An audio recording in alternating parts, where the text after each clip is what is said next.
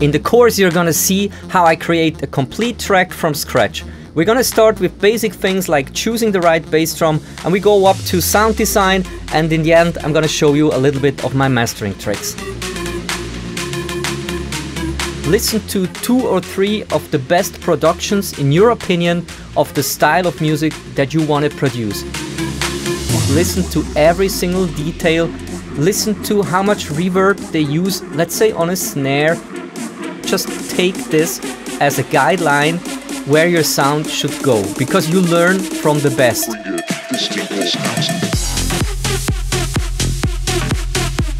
Finding a new melody, creating a new bass line, putting everything together in a nice arrangement. I pretty much love it all.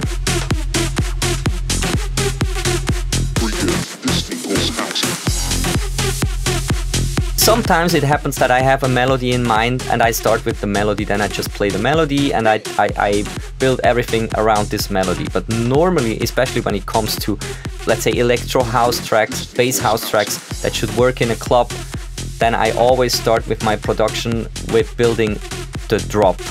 Because I always think if the drop doesn't work, you don't even need to bother producing a great break.